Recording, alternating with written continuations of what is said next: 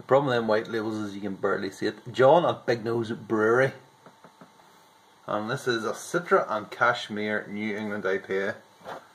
Now he has already warned me in advance that it's maybe past its best, and you know it usually is. You know, any more than a week after it goes into the bottle or into the keg, whatever. But you know, it still should have enough fruitiness, I believe. Big hiss on it.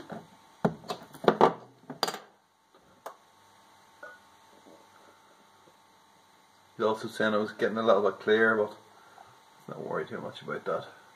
Beer's beer, isn't it? It is clear, isn't it? Wow.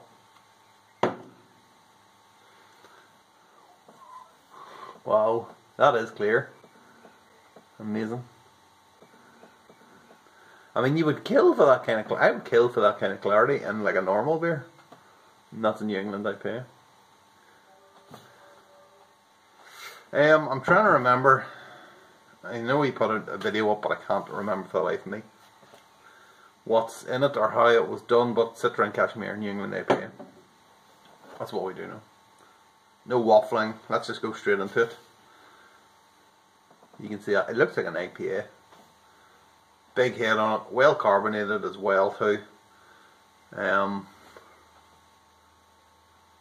Nice big head, pure white. Oh wow. Yes. I have done a Citra and Cashmere New England IPA myself as well too, after I tried Timmy's, because Timmy's was amazing. Still the best beer I think from Timmy to date, New England IPA anyway. It's just fantastic. I really love the combination between those two hops. I mean, I dare anyone to disagree that can smell it and tell me that there's two better hops. It just smells like a holiday. Is what it smells like. It smells fresh and like you should be, you know, drinking something from a coconut, something blue from a coconut.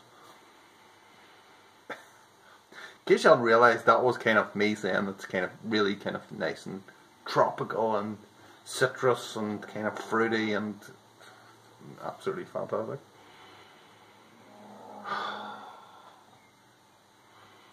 This is the closest this is the closest we're gonna go to be on a holiday this year. Just had to pretend you're lying on a beach somewhere. And it's not like 10 degrees and raining.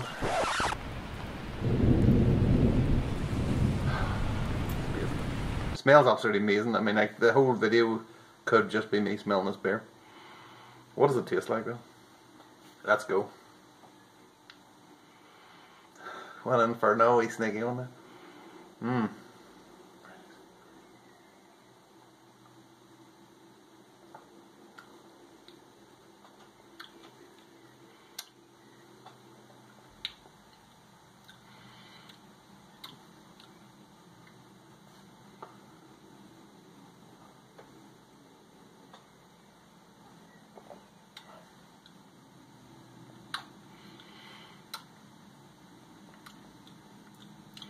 The taste on it is really kind of,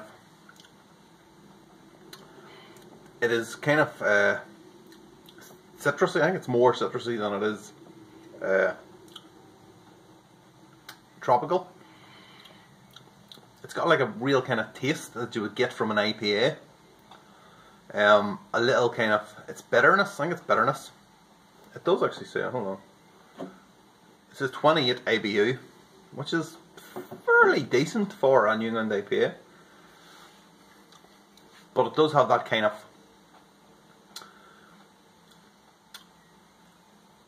sometimes when you drink IPAs there's this kind of bitterness that you get off it, and it's really kind of moreish type of bitterness.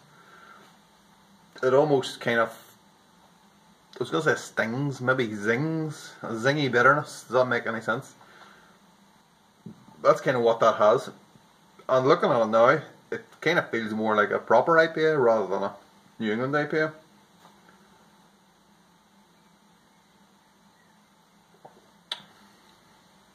The body is kind of probably medium. I'm not sure what it's, 6.3%.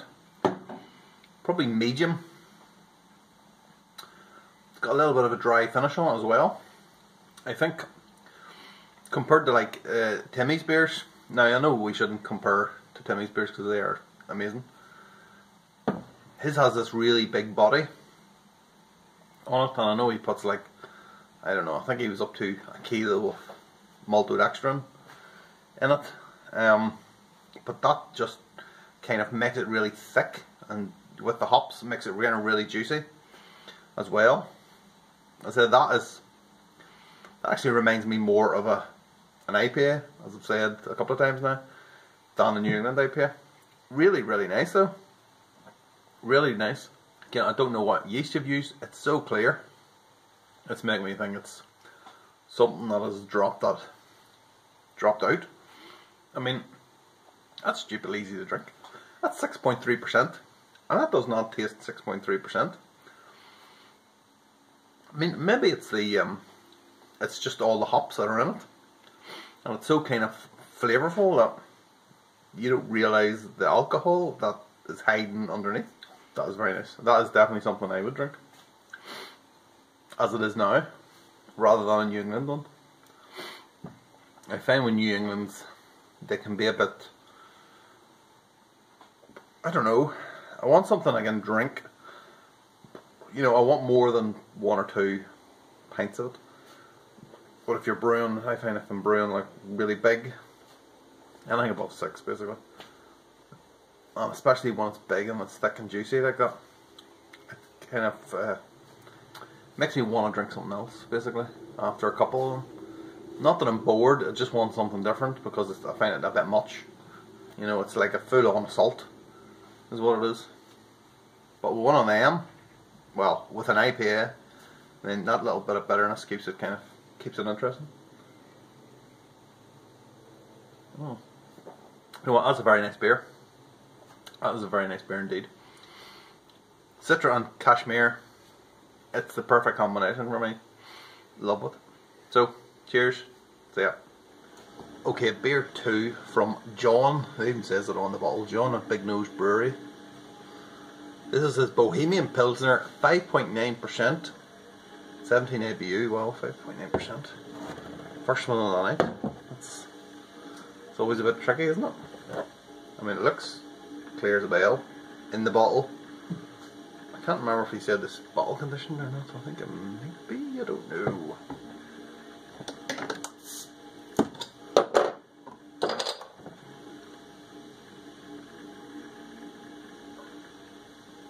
Not much going on. Oh wow, look how clear this is. I think he found this, or he put gelatin in, sorry. It's the same thing, isn't it? To be honest.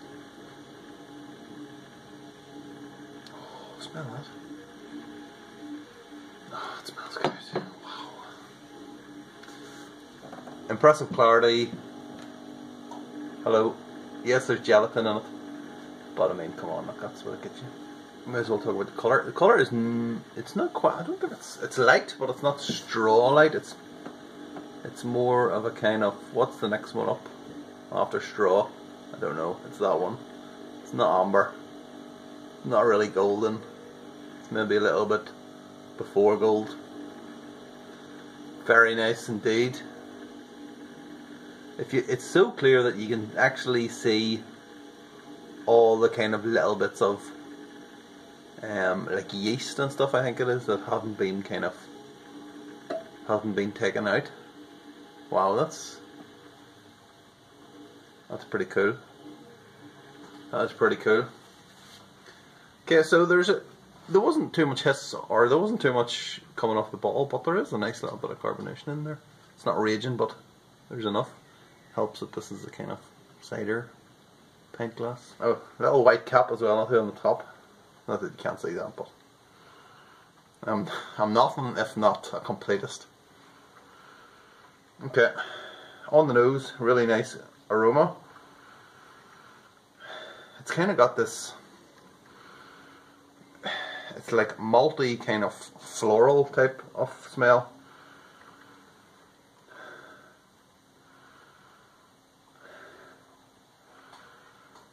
I'm not sure what's in this. I don't know what in it at all, or what it was fermented with or anything. I just know what it says on the bottle, that it's a Pilsner. There is a very familiar smell of that. 17 IBU it says on it as well. It has just caught my eye.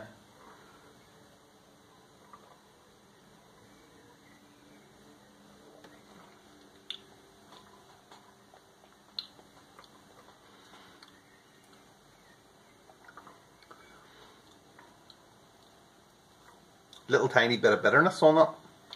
It's not much, but it definitely is there. You kind of notice it with the kind of how clean it is. You notice this like bitterness on the back end. It's not in any way like bitter in the sense that we know bitterness these days. Like I'm sure, like maybe, well, certainly when I was drinking, when I was actually going out on town about 20 years ago, that would have been a better beer, but it's not now. It's kind of dry as well. It's got a kind of light to medium body. I already mentioned how clean it is. Very nice. Get that little bit of bitterness in the back end. The taste is kind of a combination between the malt and it's this kind of almost bready type of flavour, and it's got like a little bit of floral kind of taste on it. Maybe a little bit of spice as well in there. Maybe comes in at the end with along with the bitterness. Yeah, that is a fine beer. Should really hold it there and then you can see it. That is a fine beer, yeah. I could handle that okay. Although it is 5.9%, so I think I would get into trouble if I was drinking it, because it is very easy to drink. So it's because it's so super clean, makes it kind of refreshing. Then you just gulp it down like nobody's business. I can confirm that Jonathan Cunningham is a very good brewer, and if he offers you a beer swap, you should definitely do it, because the 2 beers he sent me has been fantastic. So thank you very much for sending it to me. I can only hope this beer I sent you was half as good as that. I don't have anything more to say. Cheers.